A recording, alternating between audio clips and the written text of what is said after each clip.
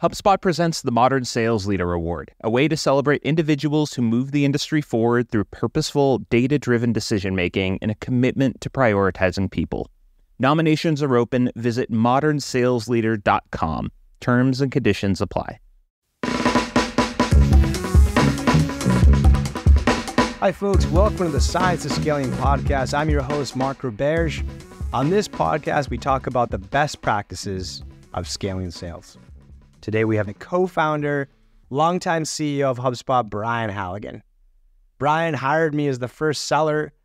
He's the architect of the go-to-market strategy. We're going to talk about building the early team. We're going to talk about developing the pricing model. We're going to talk about the most important go-to-market strategic moves that made HubSpot what it is today.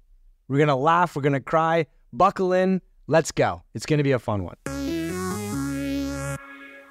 Hey, Brian, such a pleasure to have you. Welcome to the show. Great to be here, Mark. You look fantastic. I like the salt and pepper beard. Hey, you too. I mean, I think when we met, I was probably 27 and you were probably 37 or something like that. That's probably about right. You're aging well, my friend, aging well. Let's focus on you for a second. So you're at MIT. You came off this awesome run with PTC as a sales exec. If I remember correctly, I think you were dabbling with venture capital. And then you could have done anything, but you decided to start something. Why did you do that? I remember being torn about it. Dharmesh and I have been dabbling with HubSpot while we were in school. He took it through a course called New Enterprises, kind of a canonical course at MIT. And we did the 50K business plan. And I graduated a year before Dharmesh, and I spent basically a year as an entrepreneur in residence at a venture capital firm. We continued to tinker with the idea. And I remember he was about to graduate, and we got together at a place called CIC in Cambridge. And Dharmesh sold me hard on doing HubSpot, and I really liked him.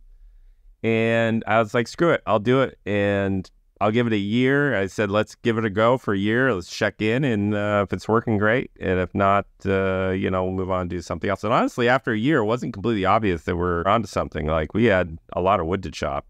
I don't think I heard the words Dharmesh and selling in the same sentence is a little odd. Also, during that conversation, so we agreed on it, shook hands.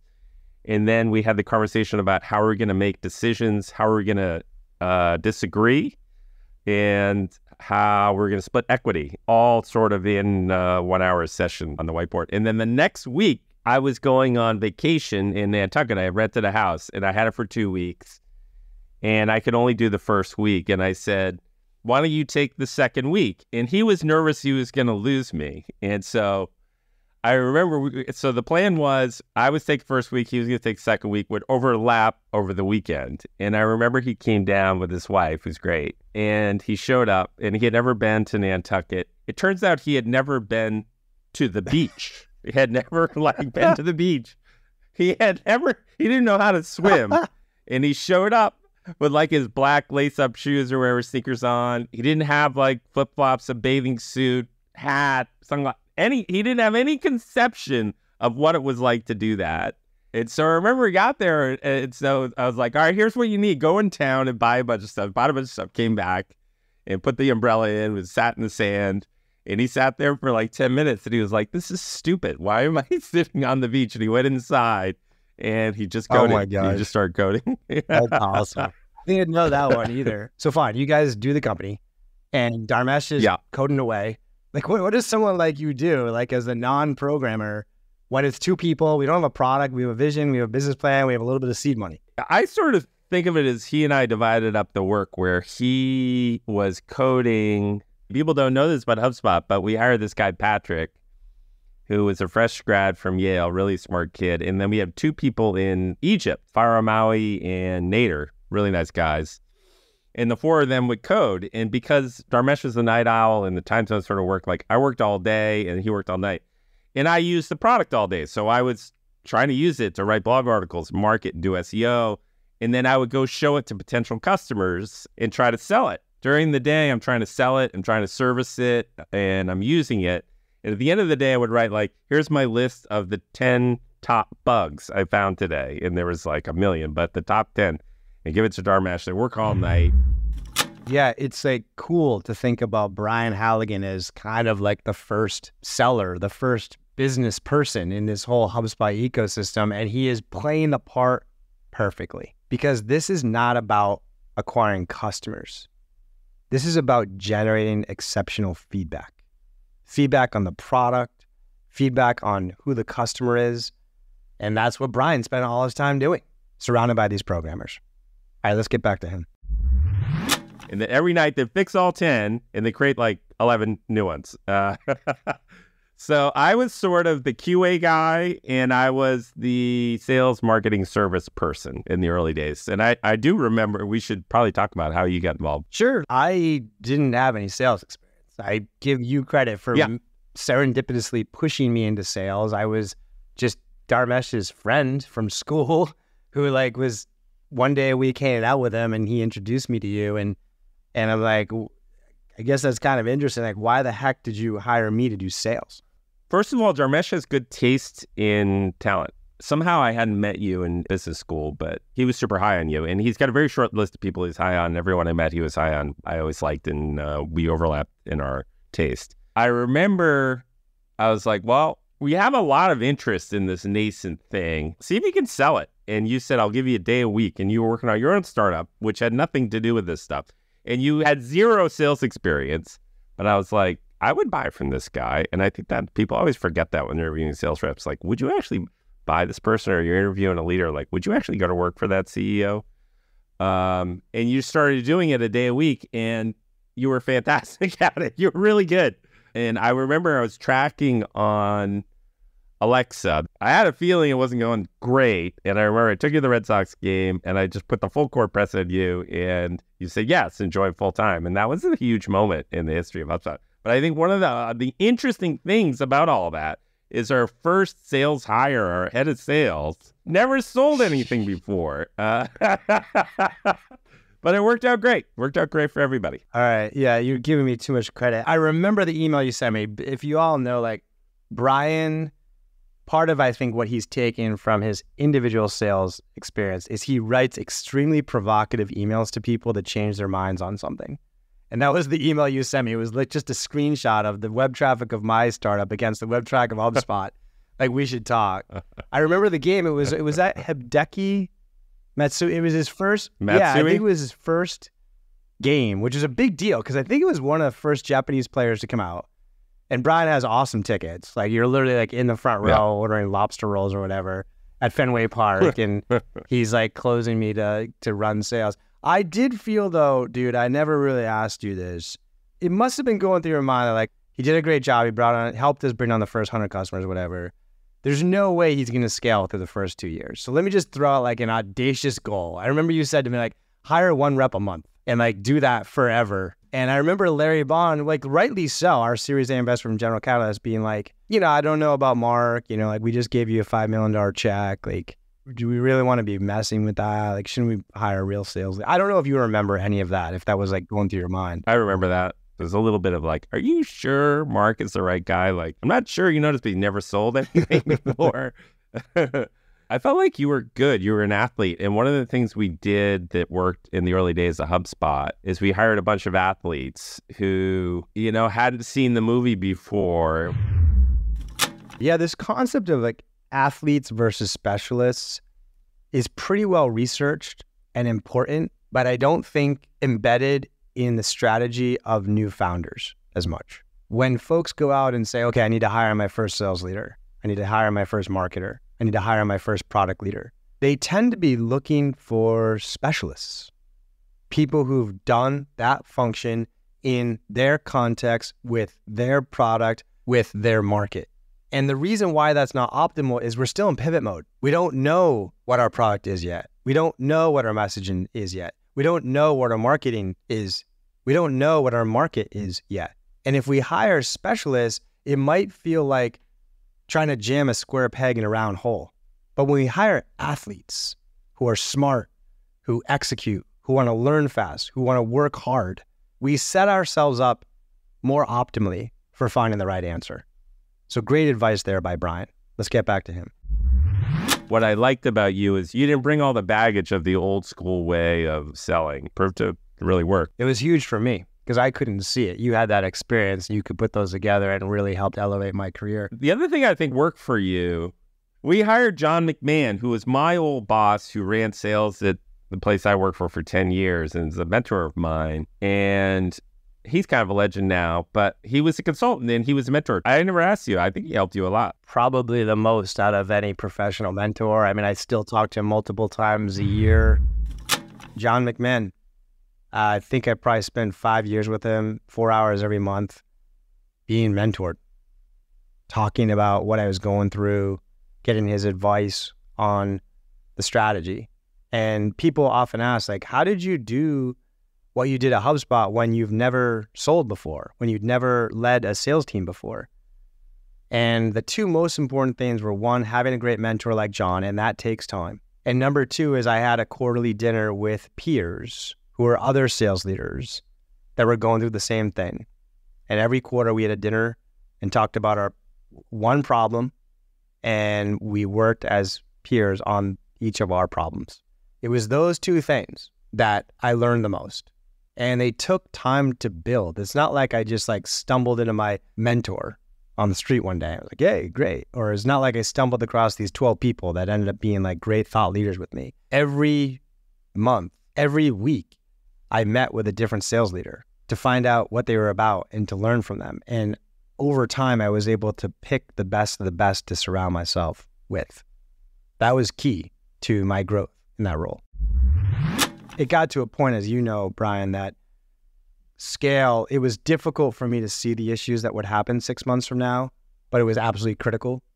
And that's one of the things that John really brought to me. Speaking of athletes, let's talk about some of those early people. And I think the ironic athlete, do you remember Colleen Coyne? I do. Gold medalist in the Olympics. She was like our first customer success manager, I believe, or support. Colleen worked with me in my last company. She was our first hire, and she was with HubSpot for like 10 years, and I still hear from her. She's great. There wasn't a problem that she'd complain about. Like, even though like the bugs kind of fell on her and she had to take, she just didn't care. And then I think another one that also came from a past employer of yours was Dan Tyre. Okay, so both Dan and Colleen came from my last company. Dan was like a central casting sales rep, like really extroverted, super loud. He lived in Phoenix. I don't know, I think he was heading towards retirement. And I remember the day I said, well, why don't you come into Cambridge and work out of the office for a week? And it was Monday morning, probably 7 or 8 of us. I don't know, it's early. And Patrick and Dharmesh are coding away. And Patrick, the developer, sat between Dan Tyre and I. And I said, we had lots of leads and interests. And so basically gave Dan a pile of leads, and he comes in. He probably got there before everyone else, real early in the morning, and he's pounding the phones, and he's telling the story, and he's got the story all wrong. And it's like a real cringer listening to him, like really bad. And so Patrick walks in, and he's coding away like from like 10 to 11. And then he disappears. I figure he's going to get coffee or whatever. And he comes back and he's got like the little Apple headphones in because he's trying to block Tyre out. So 11:30 to 12:30, he's coding away. And then he disappears. I figure he's going for lunch. He must have gone to Best Buy because he comes back and he has headphones like these on, which no one had headphones like. It looked like he would, back then it looked like headphones like a pilot would wear, trying to block Tyre out. But I just remember listening to Tyre, and he was just, after every call, be like, all right, can we just chat about that, and let's just go over the facts. And I remember he sold a customer that first day, and he like comes over, we high five, yes, everyone's high five. We were so excited, and I said, Dan, why'd they buy? Unclear. Exactly. I remember that exactly. He had no idea to articulate why they purchased the product. He was just thrilled they bought it. I mean, you all have to picture this. Like, we're literally all in our 20s and 30s wearing hoodies, and this guy's been selling for 30 or 40 years. He's showing up at this environment in a suit and tie. Like, imagine going to an incubator, and there's this dude with 30 or 40 years experience, super loud, knows everyone. He's in a suit and tie walking around. It was the most contrasting thing, but he was such an important part of our culture. Hey, Dan Tyre here, just pushing pause for a second. First of all, I had known Halligan from my fourth startup. He and I were friends, and he was a great sales guy. Just so you know, he used to walk behind my chair and yell at me. He's like, no, you're not doing it right. Oh my goodness. That's not what SEO is. And I'm like, okay. And people were on the phone. They'd be like, who is that? Like, are you saying? I'm like, don't worry about it. It's my buddy Brian. Anyway, there was no policies. The only dress policy we had is you need to wear clothes. And it was all phone sales. We didn't even have Zoom, right? No one saw what we look like. And I thought to myself, okay, we're a professional organization. We got a couple of dozen people. Somebody should wear a tie. And you remember ties, right? You see them at funerals and sometimes at bar mitzvahs. Dave Stack, our first CFO, didn't even wear a tie. I'm like, nah, that's a little out of bounds. I'm going to wear a tie. So one day, I'm walking by Roberge's cubicle, and he said, we have to talk. He was like kind of serious, and we were never really that serious. And I'm like, cool, what do you need? He's like, it's your look, man. And I'm like, what about my look? He said, you're a little off-brand. I'm like, excuse me? What does off-brand means? He's like, do you have like any t-shirts or cargo shorts or anything like that? I'm like, what? And you're telling me I'm overdressed for this sales organization? And he's like, we skew young and it's a startup vibe. And so lose the tie. And I'm like, I got to be the only person in the history of business who his boss asked him to dress down. And I'm like, that's friggin' epic, right? Huge Brian Halligan fan, huge Mark Roberge fan. All right. Enough. Let's get back to Mark and Brian.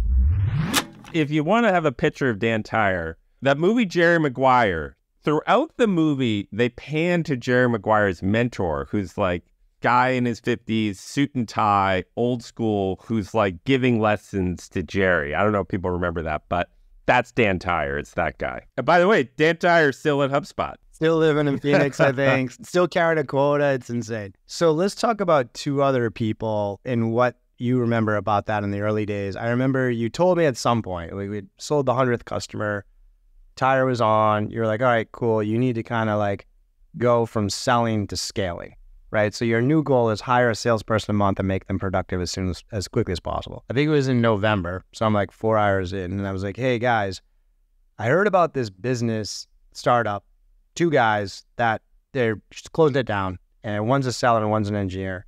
They need jobs. I think they're good. Why don't you interview them? And you guys interviewed them. You said, yeah, we'll take the seller, but not the engineer. Do you remember who that was?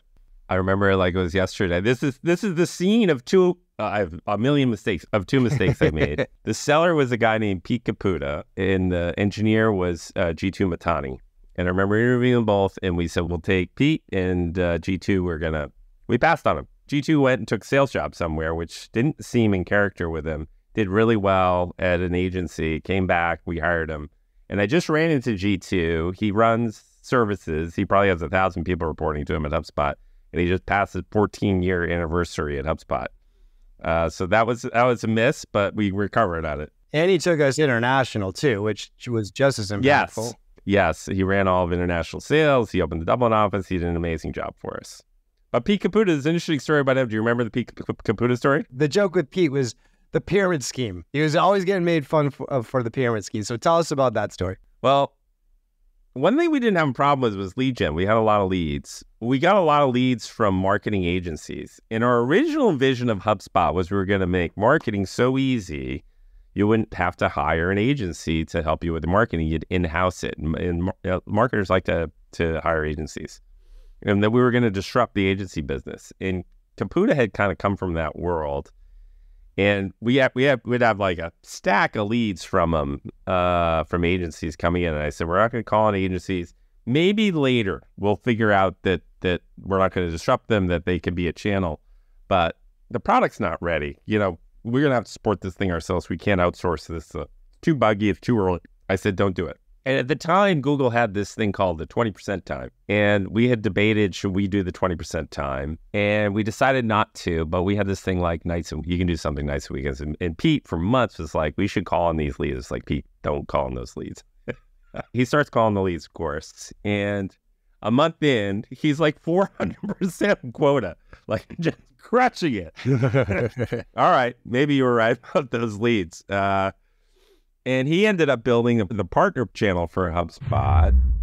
Yeah, this concept of selling through the channel is critical. And Pete was so important, and the timing of Pete bringing this to HubSpot, I think, was critical. It's a pothole in the science of scaling. And that is that most founding teams, most 8 engineers in a room, we now need to start scaling. They'll say, okay, we can either hire a bunch of salespeople, which sounds scary, or we can sell through the channel. There's dozens of companies that are selling to our customers. Let's just go talk to them and give them 20% of our revenue and scale that way. Big mistake, because we don't know how to sell yet. We don't know how to message it. We don't know how to do qualification and discovery. We don't know how to close deals. We don't know how to onboard our first customers. And trying to do that through someone else's team that doesn't even work for us is a disaster.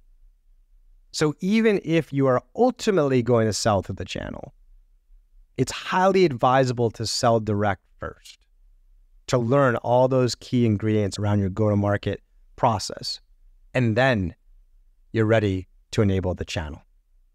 And Pete nailed it with us to be able to enable and build a program that's still so important to HubSpot. All right, let's get back to Brian. I still think that's about half our revenue. And it's not a pyramid scheme. We just set up resellers, and here's magic. We appealed to marketing agencies from a couple different angles. One angle was they liked this idea of inbound marketing. They wanted to move from website design and brochure design and stuff like that. They sort of like, oh, that looks like a new thing. So they liked the idea of inbound marketing and that there might be a tool for that. They liked our content.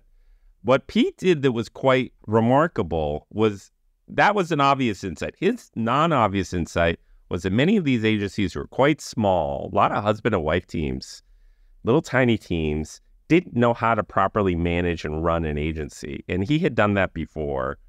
His big insight was, I'm just going to teach these little agencies how to run their business better. And so he taught them about inbound marketing, created all this methodology. We eventually created university courses for them. And he taught them how to properly run an agency. And that turned out to be a whopper aha for the agencies and a magnet to pull them in. And that was a really good insight. For sure. Huge impact on us. And then let's flip through some of the first decisions in go-to-market design. And let's talk about positioning and inbound marketing, right? Because that was a big deal. I remember from my lens, I'm sitting down with you and Dharmesh and you guys are jamming about it. And I'm like, guys, it just sounds like you're an iteration on a marketing automation company. You're in the marketing automation category. Because Aloqua and Marketo were kind of starting out there. And it was as if I punched you guys in the gut. You were so offended. So you want to talk a little bit about that and kind of, I think that came out a little bit of MIT, et cetera. I remember that argument. In a related argument was, why the hell are we calling this inbound marketing? It's internet marketing. Why do we have to create a freaking category? No one cares about this. You guys you're full of yourselves. Yeah, that was such an important moment and such an important learning for me from Brian and Dharmesh. And that is, we had to create the category. Otherwise, you're just an iteration in someone else's category. It's a bit almost overwhelming and egotistical to think that these 5 people in a small office across from MIT are going to literally invent a new English phrase. But if you can, you crushed it. If you can, you own the first 10 pages of Google. You own the conference. You own the book. You own the LinkedIn page, and no one can catch you. It's hard to create sustainable barriers of entry in the world of software. But creating a category like inbound marketing is key to doing so. All right, let's get back to Brian. Yeah, when you brought up that marketing automation thing, the last thing we wanted to do was automate marketing. We thought marketing was broken and the conventional wisdom was broken. And we were like, no, the last thing you want to do is make more efficient spam. We want to transform marketing. And we want to match the way you market with the way people shop and buy. And the way people shop and buy is changing. And so you need to totally turn it inside out. And so we were super anti-marketing automation for a long time. And then, boy, a lot of water went under the bridge. We acquired a terrific company, and we didn't really get serious about marketing automation probably till 5, 6, 7 years in.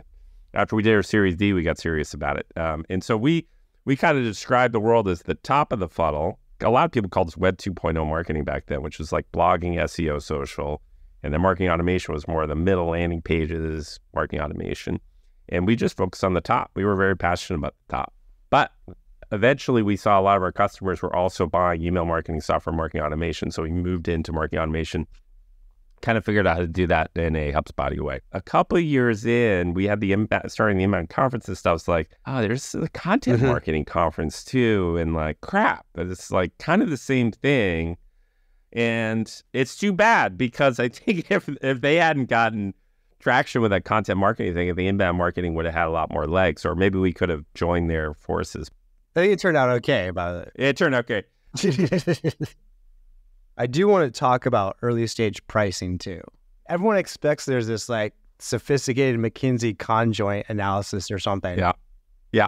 What's your memory of like how the hell we figured out what the price was? Yeah, I was early pitching, and go out and I'd sell it, and it was really nascent software. And somebody said, "Okay, I'd like to buy it. How much does it cost?" And I said, actually, I don't know. Let me get back to you. And so back to the office, and I was like, "What are we going to charge this thing?" We honestly really hadn't talked about it, and I think it was Dharmesh was like, "How about $250 a month?" I was like, "That sounds great." And so it was $250 a month for like 5 years. You want a price point that either works completely with PLG or works with like a true inside sales model. And $250 a month is no man's land that kind of sits in between that very light touch motion and a little bit of a heavier motion. It was no man's land. I love what Brian's saying here. I'll couch it in something a little more abstract, and that is be careful raising your prices prematurely. I see it all the time in the boardroom. Is like, hey, just raise your prices. And you know what? It actually works for the first couple quarters because you're kind of an early mover. You're kind of the only player right now. But what people don't realize is that by raising prices, you make yourself an easier person to attack. The higher your price, the easier it is for someone to slip under you with a lower price and the same value prop. So if you're going to raise your prices, you better have sustainable defensibility against that. Like literally what I tell people is like, what if 5 awesome engineers from Google quit, raise $5 million from Sequoia, reverse engineer your entire product and start selling it for half the price? How do you still win? If you don't have sustainable defensibility. And so that's why I love things like the PLG movement where it's like, yeah, let's raise prices, but not the opening price. Instead, let's reframe it as let's raise average contract value for our customers and let's get there through expansion. Let's keep the opening price really low friction. PLG is the extreme version of that, free. And once people see success, once people see value, we expand the price correlated to that value. Brilliant. Let's get back to Brian.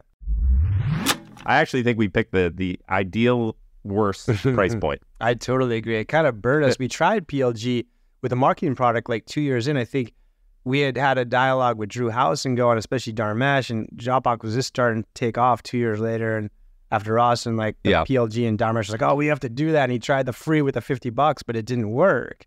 Part of it, I think, was because we chose that price point. I think it didn't work because we designed the product for someone to handhold you through the setup. We didn't design it for a touchless. Amazing. I learned a lot from you, and there was a lot of things I talk about you as a leader and a unique leader. And one of those is the willingness to make extremely bold decisions, even as we were further along. 2008, our churn sucked. I think I still have the data. I think in February of 2008, we lost 8% of our customers in that month. I think you're right. I remember that. And you were like... I was like, well, if we do that every month at the end of the year, we're going to have and 12 left or whatever. And I was like, okay, but we're still signing up customers. And you're like, we have to change this. And you went... So we produced some data that showed that we were selling it wrong. That it was like more of the salespeople. And you were like, we got to align the comp plan with the churn. And I just want you to can you help us get in the head and help founders get in the head of like, why it's so important to have that mindset? Okay. One of my sayings is, if everyone's zigging, you got to zag. And there's been, I think, 3 points in HubSpot's history where we've gone completely against advice we've been getting and zigged while everyone's zagging. I'm going to get it backwards. But the first is SMB. We were convinced that the internet disproportionately benefited small businesses relative to large, and that we could build a platform that would help entrepreneurs and turn their startups into scale-ups. And that if they were smart about it, they could really do that. And so we were really committed to that. We were entrepreneurs ourselves. We had been startup people. And everyone except Ramesh and I wanted us to move up to the enterprise. And we were like, no, startups and scale-ups. Well, every round of venture capital was a friggin' dogfight. If we hadn't done that Sequoia deal, we didn't have a backup. But we were like, trust us. The second one was when we made the shift from marketing app to CRM platform. A lot of people thought it was stupid. Investors thought it was stupid. Wall Street didn't get it at all. And the argument was, Salesforce just dominates in here. They have network effects. Oh, we use Salesforce for CRM ourselves. And we like, that's really expensive, really hard. It's complicated and you need developers and stuff. Like, it's got to be a better way to do this. That zig worked. And the third one is everyone says, once you get to a certain size, you're a CRM company. It's very simple. You just start acquiring all these apps, you just plug them in, and you build a kind of a Franken system. And Oracle did that to great success. Salesforce has done that to great success. Adobe's playing that. It's just how you do it. I don't know. Developers are really productive these days. They get a lot more done. And humans increasingly, particularly end users, want an Apple-like feel to their product, and user experience can really matter. So we kind of bet ourselves, and we really haven't bought much of anything. And I think you have to be bold with the pivots. Not only pivoted, but went against the grain of what everyone was saying, and smart people. You got to spend some time with Steve Jobs as a student at MIT. Do you remember what you learned, what you took away from that, and how it influenced HubSpot? I do. There was one of the best days we had at Sloan. They organized a field trip to San Francisco, which was awesome. And in the morning, we went to Apple. This is like 2005. And then the afternoon, we visited a little tiny startup that no one except for me had heard of called Salesforce.com. Sick. And that morning, and we were in the conference room at Apple. I don't know how they organized this, but they got Jobs to come speak to us. And I remember Jobs walks in, and he's got the turtleneck and the jeans, the whole thing. And he had just come out with the iPod like 6 months before he was on fire. He walks in, and he stands up in front of everyone, and he looks over his admin, and he's like, how the F did this get on my calendar? He's just pissed that he's there. And he glares down at everyone in the audience. What are you doing here? I kind of sat sideways, hoping he wouldn't call on me. And one of my classmates, claimed to fame, J.P. Gorski, raised his hand, and he said, oh, Mr. Jobs, we're here from the Sloan School of Management, and we're studying innovation, and we're so impressed with your track record of innovation, particularly what you did with the iPod, and we're here to learn. And Jobs loved it. He was just like, oh, let's talk about that. And he just melted, and he just started going and spewing and going. And I remember sitting there, and he talked about, here's how I thought about the iPod. He said, there's MP3 players out there, but man, they're complicated. You need to be a developer to set them up and get the friggin' music synced to it and everything. He's like, we're just going to take the MP3 player. We're going to make a really simple one with one button. We're going to create this like jukebox player and it'll be freemium we're going to call it iTunes. And then we're going to do contracts with all the record companies. And we're going to make it so you can buy one song at a time, because you keep buying these albums, but there's only one song you like in the darn album. So we're going to let you buy a 9-cent song. And he's like, it's like 1 + 1 + 1 = 10. And I remember sitting in the audience like, that's internet marketing. You have to hire an SEO consultant. You have to put in WordPress. You have to hire social media, glues a bunch of social media. You got to put in Google Analytics. You got to put in a CRM system marketing on it. It's like, oh my goodness, it's like really hard. What if we could pull it all together and do 1 + 1 + 1 = 10? And so that's one of many data points that led to HubSpot. Then that afternoon, so we took the bus up to Salesforce.com headquarters. And then Benioff walked in, about an hour late. He was great, by the way, really dynamic.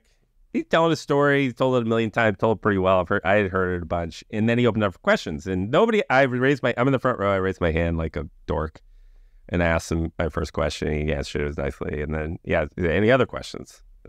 No one else can question it. So I asked 3 or 4 questions, and he's like, all right, so what else do you want to talk about? What's your name? Brian. I'm Brian. I said, it sounds like you're trying to move up market and you're trying to move across more broadly. Aren't you afraid you're going to get disrupted from below? Crazy. He said, no, we got it covered. We got that covered. Don't even think for a second. We own that. And so that was like, filed that away in the back of my head that day. And then that was a big day. No. I remember that the worst thing about that day is Dharmesh wasn't on. I don't know what happened, but he wasn't on that trip with us. And so I remember coming back to talk to him. Amazing. These are puzzle pieces that not a lot of people know about, and it's really cool to hear it. So many of those like 32-year-old founders out there that are having these experiences without knowing it, and I think you've given them the conviction that they're on the right path. So, Brian, thank you so much for dropping knowledge on us today. Thanks for having me, Mark. Great to see you.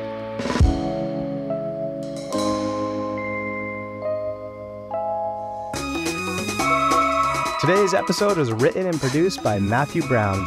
Our show is edited by Pizza Shark Productions.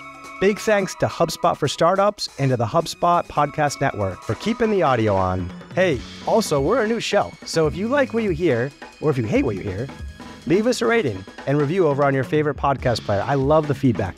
Also, check out Stage 2 Capital. We're the first VC firm run and backed by over 500 CROs, CMOs, CCOs. So if you're an entrepreneur looking to scale your business, check out stage2.capital. All right, that's it for today. I'm Mark Roberge. See you next week.